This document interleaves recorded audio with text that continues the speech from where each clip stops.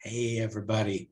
Professor Smith here, coming to you from my remote office in Butcher Educational Center with today's video, taking notes during class lectures. You know, I'm dating myself here a little bit, but when I was in college, without most of us having ever heard of the internet, it was just normal to go to class. Many classes were lecture. PowerPoint was brand new when I was in graduate school, so we didn't have it when I was in college.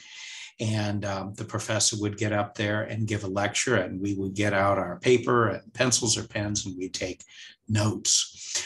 My mentor in grad school, my advisor, a fellow named Rick Hardy, who had run for Congress a few years earlier. He was so dynamic. He would get up on a stage in front of 500 students, mostly freshmen at the University of Missouri, and give these incredible dynamic lectures full of jokes and real world examples.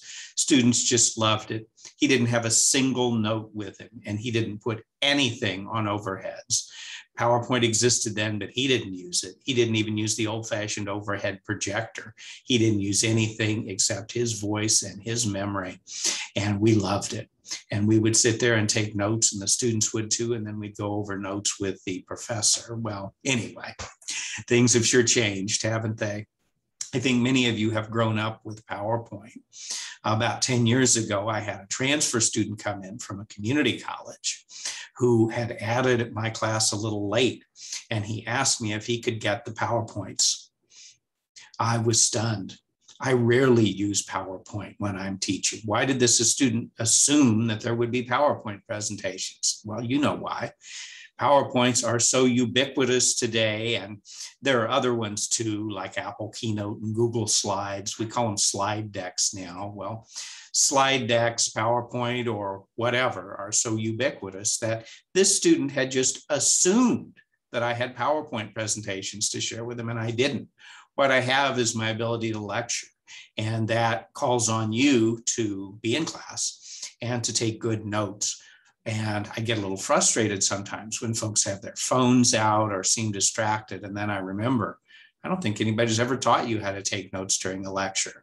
So where do I get off judging you when none of us have ever taken the time to really sit down and show you these skills? Well, that's what this video is about.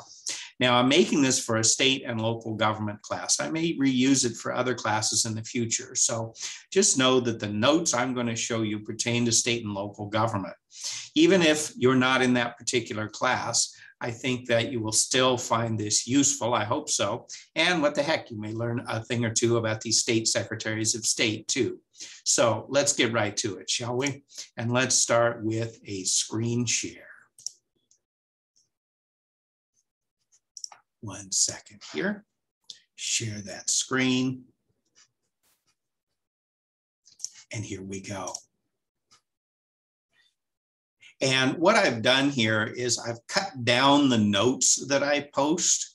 The notes that I post for class are in black. And then you notice I wrote in notes in red there. I've cut them down. And so this is not the whole set of notes. It's just the ones pertaining to the Secretary of State. I'm going to launch my YouTube recording of my lecture on this last year and then pause it and show you how I type in notes or how I write in notes if I'm using a pen and paper during a lecture.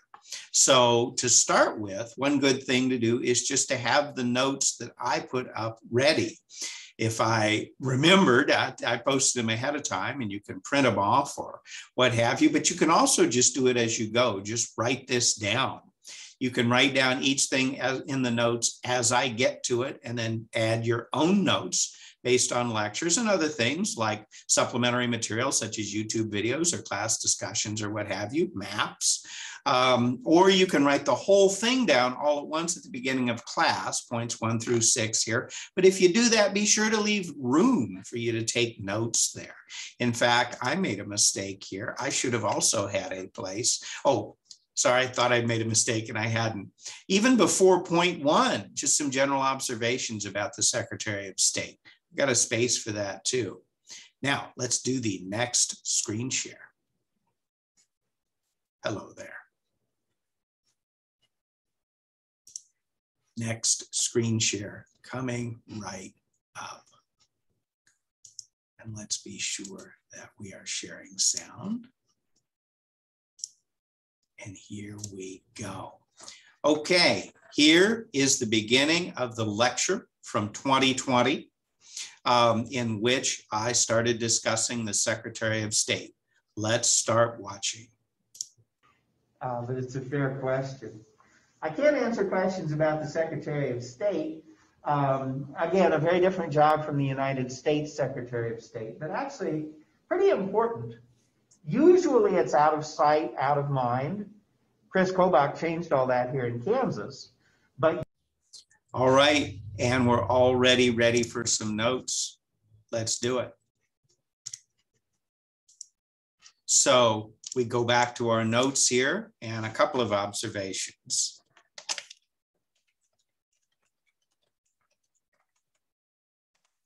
Type too fast sometimes and make mistakes.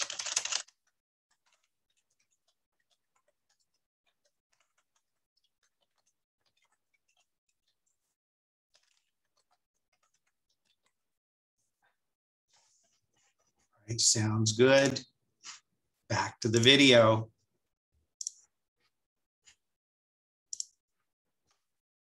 Usually, a lot of voters probably don't even know who their state Secretary of State is. It's kind of like electricity. When you turn that light switch or adjust that thermostat, if everything works, you don't even think about it. It's when it doesn't work that all at once we start finding out the phone number of the power company and, you know, what the hell is going on here and when's this going to be fixed? The Secretary of States or Secretaries of State, pardon me, who do their job well, oftentimes are kind of obscure. Records are getting kept, licenses are getting issued, elections are being conducted. Very good. I see some more note-taking opportunities here. So let's go back to our notes.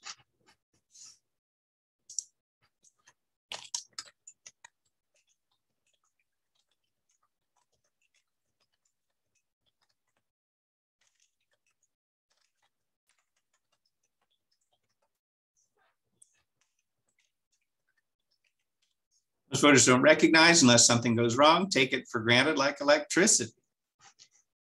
Let's go back to the lecture, shall we?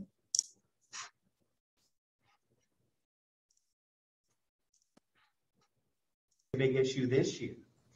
And that's part of their job as well. For one thing, the Secretary of State keeps the state's records. You need a copy of an old bill. I'm not talking about an invoice for how much money you owe. I mean like a bill that was filed in the legislature, piece of legislation. You need to research. There's a state library, for example, in the Capitol building here in Kansas where staff of legislators and the governor can go research legislation.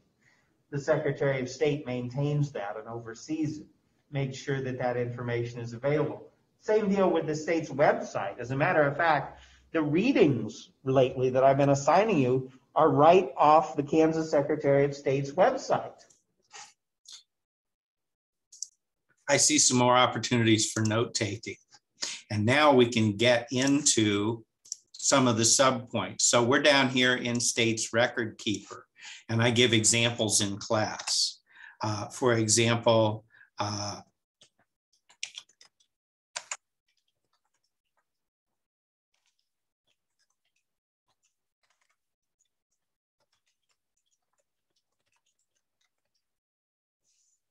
so there are some examples there. Legislations, library for the legislators and staff to do research, and even,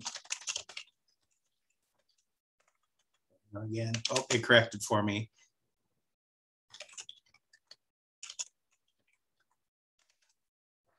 The website from which our readings are taken. Yeah, that's good stuff. Let's get back to the video.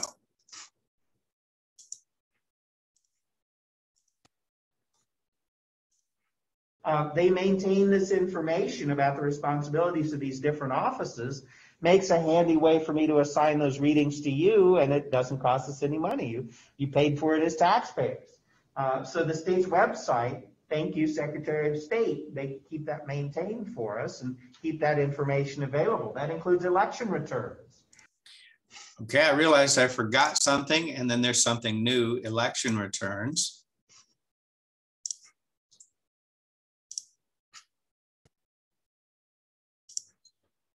This is a little bit overlap, but I'm going to specifically put state's website and then also election returns. See how this is working? Let's do some more. When the media and political junkies are wanting to know on election night, oh, who's leading, they're going to go to the Secretary of State's website and they're going to post the latest election returns as they come in from the counties. So the Secretary of State is the state's record keeper.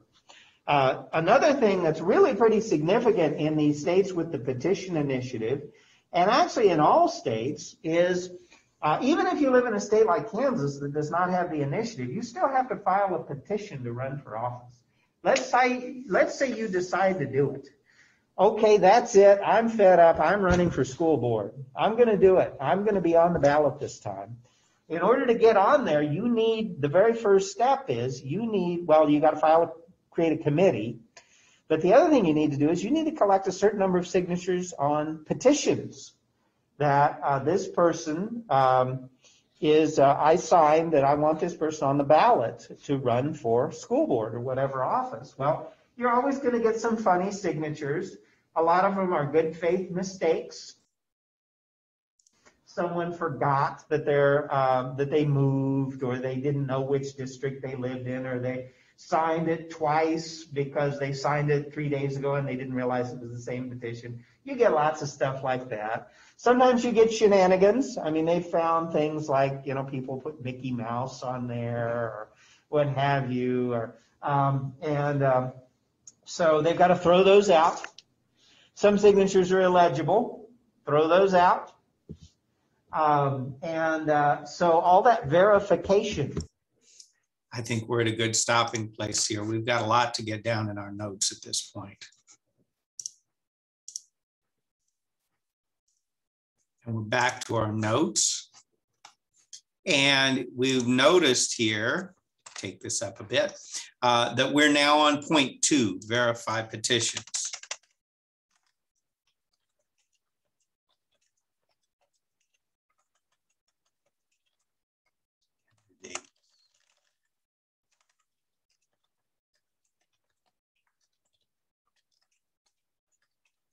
Notice I just used the number sign, which of course also doubles as the hashtag these days, but I'm using it the old school way to save time, because you're probably handwriting these notes and you gotta cut corners where you can.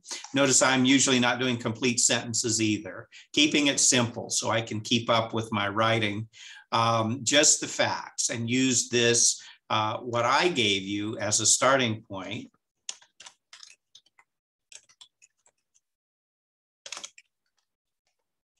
And then here's one where we can do subpoints. So some signatures are rejected.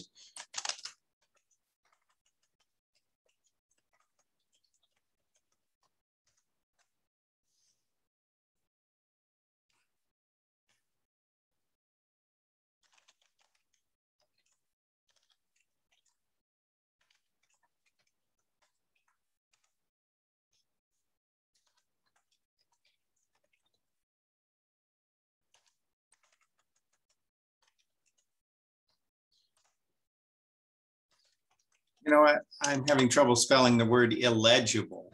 I think it's probably with an I, but this brings up something important. Notice how I kept second guessing myself about the spelling of illegible. I really don't need to do that, do I? If I can get it down in such a way that I can read it, fine. So what if it's misspelled? I did eventually guess at the right spelling, but don't second guess yourself while taking these notes. They don't have to be perfect. They're for you. They're for you. They're not for me. These notes are designed to help you study.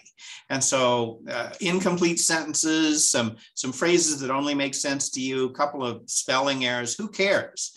These are just in the moment notes. And so I hope that that is helpful. I could go on and on, but I think that we've kind of got it here. And I sure hope that this has been useful. We professors, some of us are old school. You know, I'm north of 50 now, and my teaching methods may be a little dated, but I still believe in them.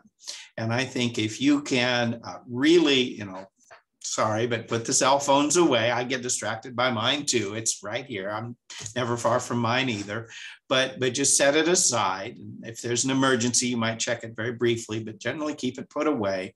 Keep the distractions to a minimum. But most of all, take notes. Use the notes that the professor gives you, whether it is a PowerPoint or whether it's just Microsoft Word on the overhead like me, and just as a starting place. Don't rely on those. Those are just for starters. And then you add your own notes like I did. I will take those notes I just took, save them, and I'll also put them up in the Canvas module so you can take another look at them. But I hope that this has been useful. We old school professors are probably not going to change. There's real value to interactive exercises. I mean, as you know, in state and local government, I do a community engagement project that will continue, but that's outside of class. In class, instead of those kinds of exercises, I do lecture quite a bit in that particular class and some others. And taking good notes is critical. We also have time for class discussion, and I welcome your feedback. And many of your other professors probably have similar expectations. So I hope that this has been useful. I'll see you in class, and I'll see you with the next video.